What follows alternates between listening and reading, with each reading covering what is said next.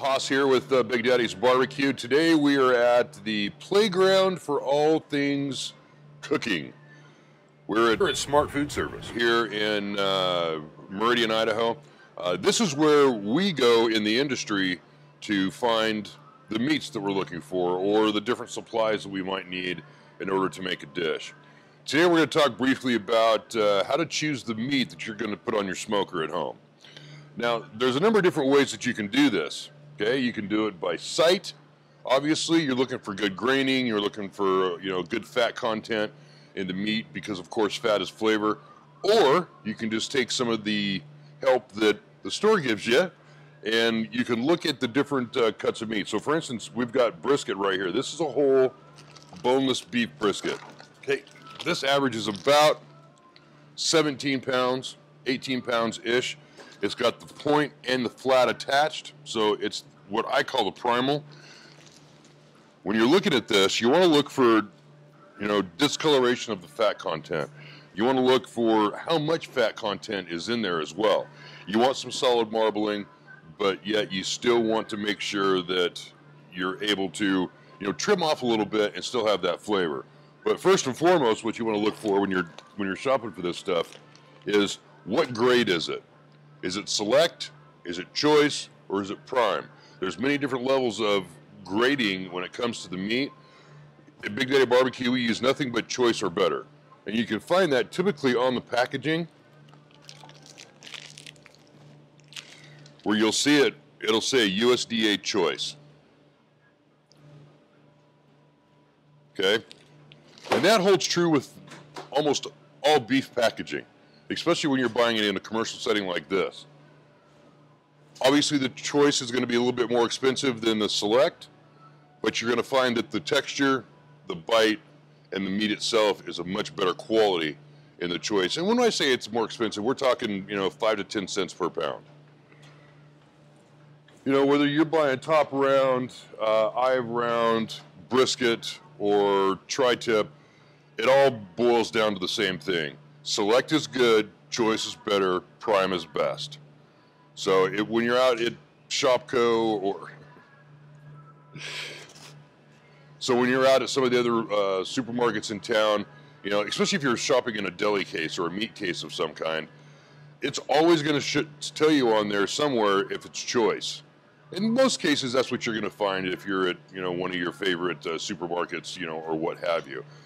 But there's that occasional time when you're going to get into some select, or even what's called a packer brand, in which that's just like, they just throw it in a box, wrap it in plastic, and send it out. So that's the stuff that you want to stay away from if you're cooking at home and you're wanting a good piece of meat. So some of the things to look for, when you're shopping for this stuff, obviously, is the quality of the meat. And the reason that you're looking for that is the overall taste. Fat is flavor, 100%. The better the fat content in the meat, the better the flavor that you're going to have. That's why you see all these people are always talking about, oh, prime rib, or, oh, you want to make sure that you have, the prime cut of meat. It's that fat content. Kobe beef, for instance, is riddled with fat content. Beer-fed cows and so on and so forth. I could go into that's a whole nother video. But that's the big thing behind Kobe beef, is the amount of fat content. Get into prime, it's a little less. You get into choice, it's a little less than that.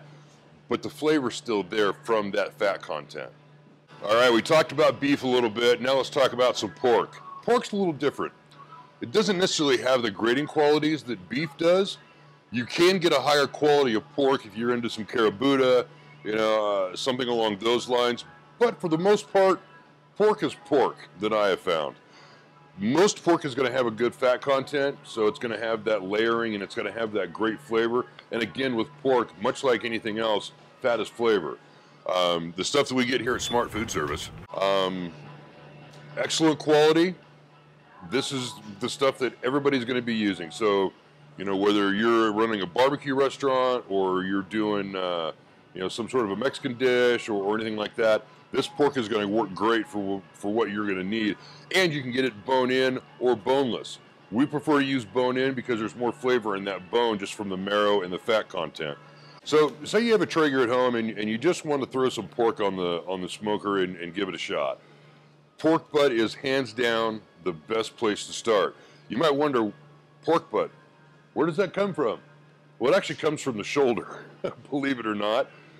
This is what's referred to as a Boston butt. It's going to come from the front shoulder of the animal, all right? Now, when you get into what is traditionally the butt of the pig, you're going to find that that's going to be your shanks and your hams and that sort of thing. So when you're looking for meats to play around with, and a lot of people out there, much like myself, like to tinker, okay? You want to play around on your smoker. You want to try something that's a little different. This is how you try something different. And if you've never had this before, you're in for a treat. This is beef tongue, okay? You might think to yourself, are you kidding me? Well, no, I'm not. There's a certain way that you want to prepare this. You want to make sure that you get the skin off of it and what have you before you cook it. But beef tongue, excellent choice if you want to play around with something new. If you've ever had tacos from your favorite Mexican joint or your taco truck, I think it's linguina. I don't know Spanish. I really don't know. Huh? La lengua. La lengua. Yeah, that's what it is. So excellent piece of meat. You just have to get past the tongue part of it because that's the part that always scares everybody. But it's smart food service. That's the stuff you're going to find. You're going to be able to accommodate just about any style of cooking at this store, whether it be beef tongue, brisket, pork butt, sliced for your convenience, packaging. This really is the place that you're going to find everything that you need, whether you're putting together a Thanksgiving meal or you're putting together a catering for 150 people. Sausages, okay?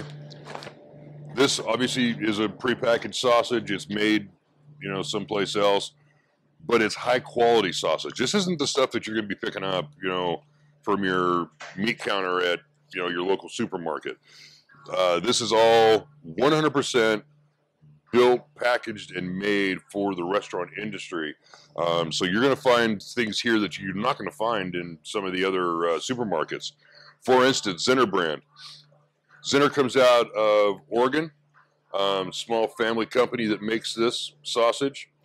Hands down, probably the best sausage you're going to find anywhere in the Pacific Northwest. This is the sausage that we use at Big Daddy's Barbecue. I love this stuff. I found these guys years and years ago, long before they became a staple in the smart food service across the country. We've been using Zinner sausages now for about 10 years. It's the best quality sausage that I've found. And for those that have had the Big Daddy or, some of our jalapeno cheddar sausage, you understand what I'm talking about. Excellent product. And again, you can find that here at Smart Food Service. Another one of the advantages is hot dogs, okay? Everybody has hot dogs for their kids' baseball team or something like that during the summer. You can buy them in the 5-pound packages. Really nice. You can get Armor, you can get, Kosher, Hebrew National. As you can see here, they run their Star Angus brand of meats. And especially for the holidays, when you've got family coming over, you can get big packages of steaks, be it, these here, which is the top sirloin. You've also got your strip steaks, also in a big package. And of course, everybody's favorite, the ribeye. That's a party in a package right there, people. So for $115, that's a bargain. It truly is. And you're talking about 9 steaks that are going to feed well over 12 people. That's a bargain for you right there. It's your place for everything that you want, be it cheese, meats, dairy products. Of course it's in bulk to some extent, but it's definitely worth the time and effort to come in, and check it out. It's not like shopping at Costco, where you're gonna, one day find something that you really like and go back the next day and you're gonna find that it's gone.